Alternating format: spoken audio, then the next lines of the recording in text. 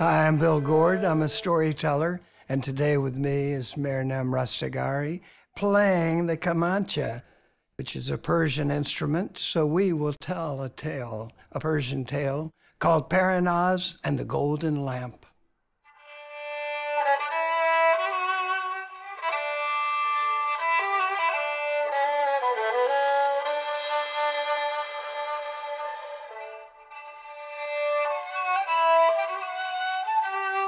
When Parinaz's mother died, her father said, "Parinaz, I have an idea. I think this will work. You see, I have a friend, an old friend, and he's rich. And you can marry him, and then everything will be fine. Right? What do you think?" And she said, "I don't like that idea." And he said, "Well, that's what it's going to be. That's what it's going to be. I don't know why I even asked you what you think, because that's what it's going to be. But Father, that's not what I want. Parinaz, your mother's gone. You need someone to take care of you. My old friend is rich, and he will take care of you." Parinaz left the room. Her father began to think about it and thought, "Oh, that Parinaz, she seems a little, I don't know what she might do. There could be some trouble. I know. She needs to stay in this house until she is married. That is the way to make it work. Let her stay on the grounds, of course." And he told her that. And she said, "Father, really? Really? Until you're married, you will stay here." And that's what she did. That's what she did. I mean, she could go out in the courtyard. She could go and get a little water out of the well, or go inside and talk to the servants, but that was it. And wait. What's going to happen? What's going to happen? And she thought about it. And she thought about it. And she got an idea. She said, Father, if I have to stay here all the time, and I'm going to have to marry your friend, if I have to do that, will you do one thing for me? Will you get a golden lamp made for me? A special one. I have a special one in my mind. I can picture it already, and it would make me happy. And I'm inside anyway, and then I could look at it and watch it glow. And what kind of lamp? A golden lamp. I want a golden lamp. And the stand will have to hold 40 lamps. Wouldn't that be amazing? And that would make me happy, Papa.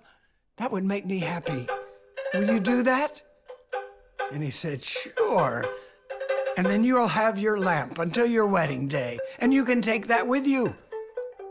And so the father called in the goldsmith, and Parinaz described what she wanted.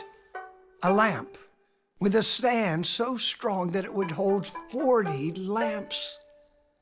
And it needs to be hollow inside.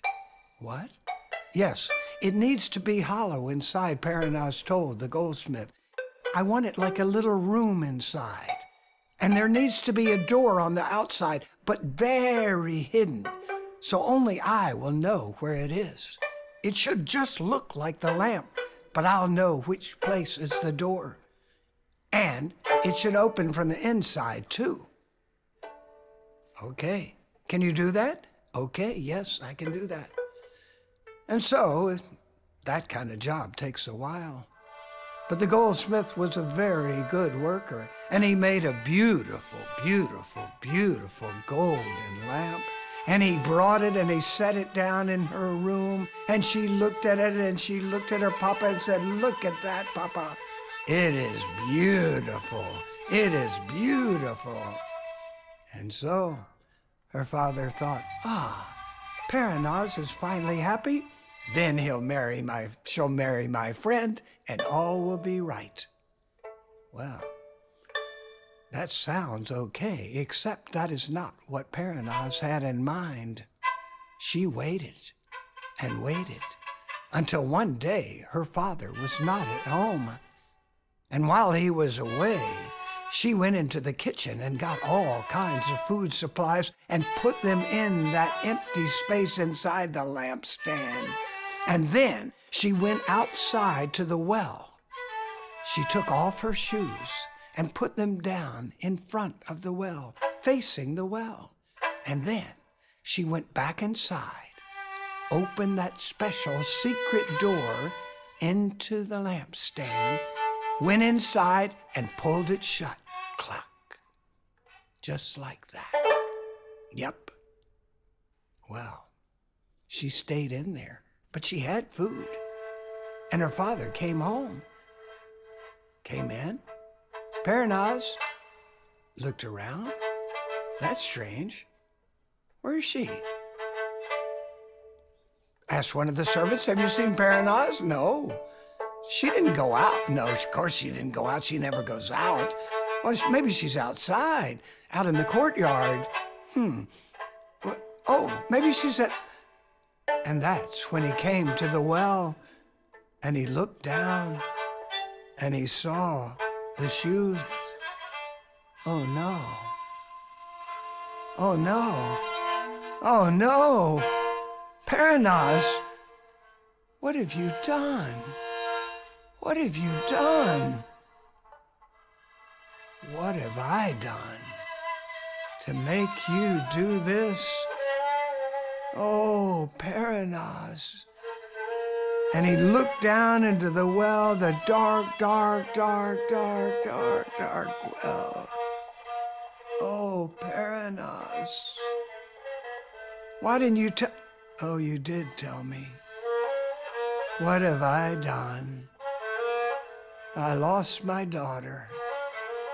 I lost my daughter all because I would not listen to her.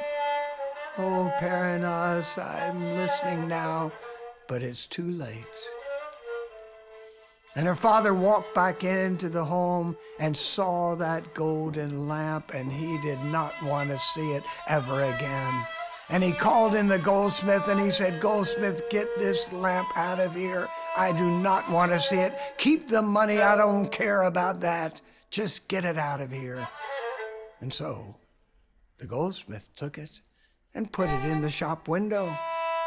And one day, a prince came by and saw the lamp and said, whoa, that is something I would like in my rooms in the palace. And so the prince bought the lamp and had it brought to the palace, to his special rooms. He lived with his mother and father, the king and the queen, but he had his own place within the palace. And there's the golden lamp, and he likes the looks of that. Ah, so nice. And the prince, well, he liked a lot of time alone, and he liked to eat his supper alone, and he liked to eat his breakfast alone, and he didn't want to be bothered with the servants or anyone else, and so he had his food brought in the evening, his food for his dinner and for his breakfast. So that way he could just wake up in the morning and have his breakfast and not worry about waiting for somebody to bring it to him. Well, you know who's in the lamp. And the lamp is in the prince's room. And now there's breakfast sitting on a table, and the prince is asleep. So what happens? Yes, Parinaz opens the door very quietly and tiptoes out and eats a little of the breakfast. But not too much, but enough to keep her going. And then she goes back into the lampstand, closes the door very quietly. The next morning, the prince wakes up, starts to eat his breakfast, and says, what? What's this? Looks like some of my... That's weird. I don't know. The next night, he goes to sleep, and you know what Parinaz does? She sneaks out again, eats a little breakfast, and then sneaks back in. He wakes up, look, what? What is going on around here? The next evening, he moved the food around a little bit, placed it just so he would know if it was moved. He went to sleep, and you know what happened? Here comes Parinaz. Ate a little bit, went back in. He gets up in the morning. There's definitely something going on here. I think I'll stay awake tonight. And he got in bed, and he closed his eyes, but just a little bit. And here comes Parinaz. And she sat, and she ate a little bit. And she started singing.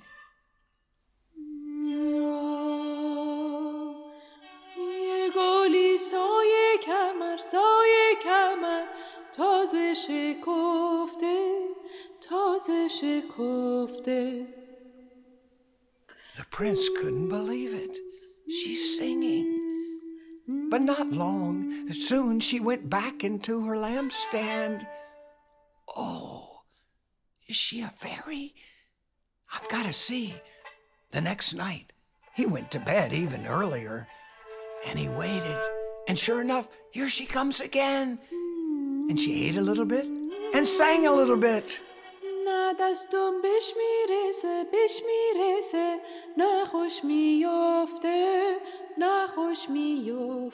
And the next night she was singing again. And the next night. And the next night. Oh, he started loving those songs. Oh, I've got to talk to her, I've got to talk to her, I've got to talk to her. And the next night, when she started to go, he jumped up and said, no, don't go, don't go, don't go. And she turned, and he said, are you a fairy? And she shook her head and said, no, I'm not a fairy. I'm a woman. My name is Parinaz. And I'll tell you my story. And she told him the whole story of why she was there. And then they talked and knocked and talked more and more and more and more and more and more and more and more and more and more and more. They talked and talked and talked and talked and talked and talked. Oh, it was fun talking together until the morning light. Oh, you better go back in the lamp. There she goes. All he could do all day was think about the evening when he would see her again.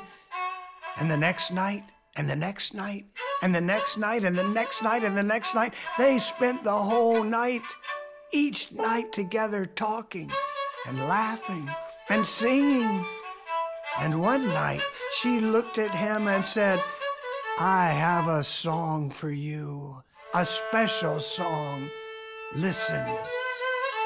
And she sang.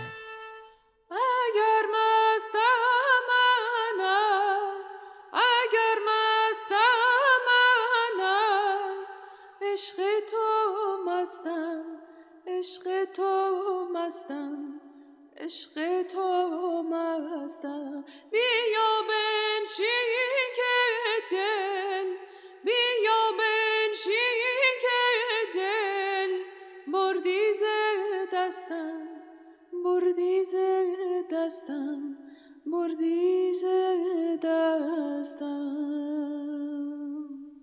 And when he heard that song, he said, oh, that is love. That is love, and I can't sing like that. I can't give you a gift of song, but,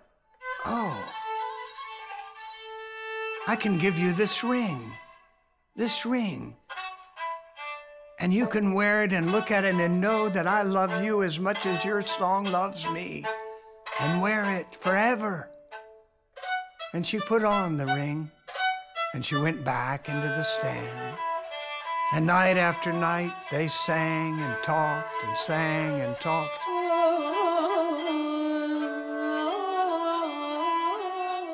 What a lovely story. Look how this is going, but it's not so simple. A servant was at the door one night, listening to the song, peeking through the door. And she talked. She told another, and another told another, and another told another, and another told another, and another told another, and it spread across, all the way to the home, the palace of a princess who was supposed to marry the prince.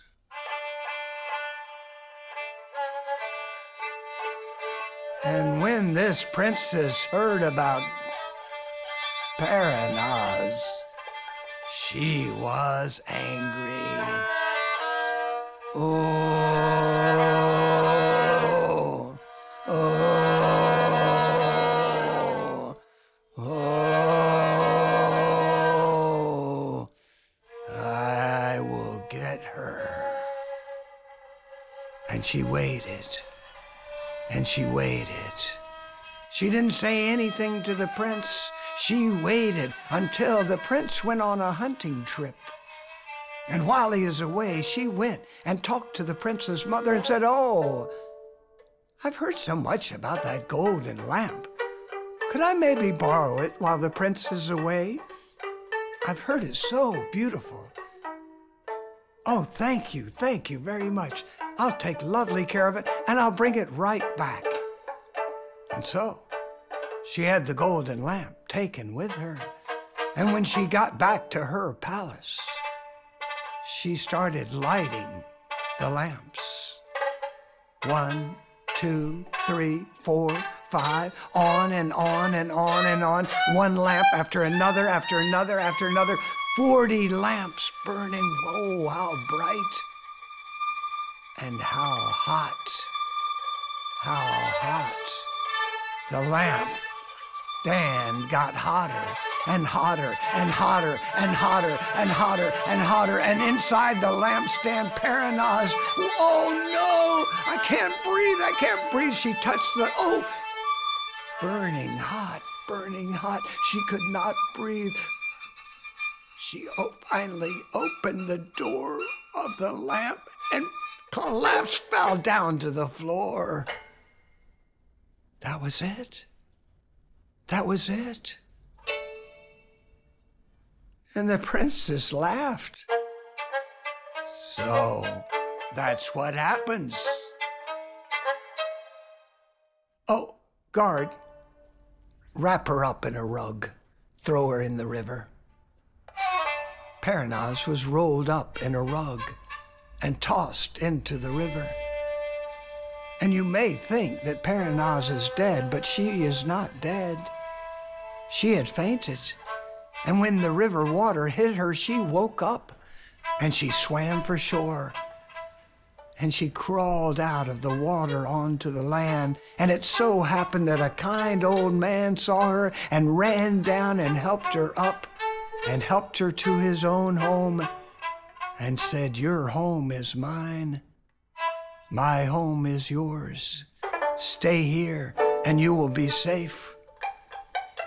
And so Parinaz stayed there with the old man. Now back in the palace, the prince returned. He was waiting. Oh, when night comes, the door opens and I see Parinaz again. The meals were brought in, and he sat waiting, smiling. But the lamp door did not open. The lamp door did not open. He called, "Parinaz, come on out. I'm back from the hunt. Come on back. Come on out. But nothing happened. He searched the lamp for the... Oh, there it is. He opened the little door and looked in. Empty. "Parinaz, where are you?" And he could not sleep, and he could not eat, and he could not eat the next day, and he could not sleep the next day, and he could not eat and sleep and eat. He could not do that at all anymore. And his mother and father looked at him and said, "Son, you need to eat. You need to sleep. That's what living is, eating and sleeping and loving. You've got to do that." And he just shook his head. He just shook his head. He would not eat. He would not sleep. And the word went out. And people everywhere, "Oh, poor Prince. I'll fix him something that he'll eat." That's what one after another said. "I'll fix him something he will not be able to resist."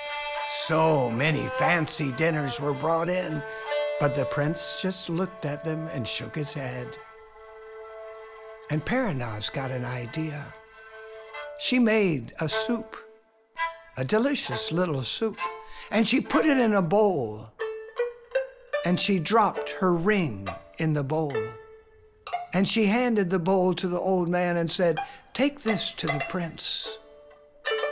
Maybe this will serve him well." And so the old man walked across the village, carrying the bowl of soup. Others looked and said, "You're taking that soup in that little old bowl to the prince? You think he's gonna eat that soup? He has turned down everything." He brought it in. The prince sniffed. He said, "Bring me that soup." He said, "Bring me a spoon." He ate. Again, another dip, another, and there in his spoon was the ring. And he looked at the ring and he started crying. And he looked up at the old man through his tears and he said, "Old man, is this the ring that Parinaz wears?" And the old man said, "Yes, I've been taking care of her." "Can you show me where she is?" "Yes, follow me." And the prince followed the old man all the way to the old man's house. And there she was. And there he was. And Parinaz looked at the prince, and the prince looked at the Parinaz and said, "Come home. Come home, my Parinaz, come home." And she returned to the palace with the prince. And that's where they are now.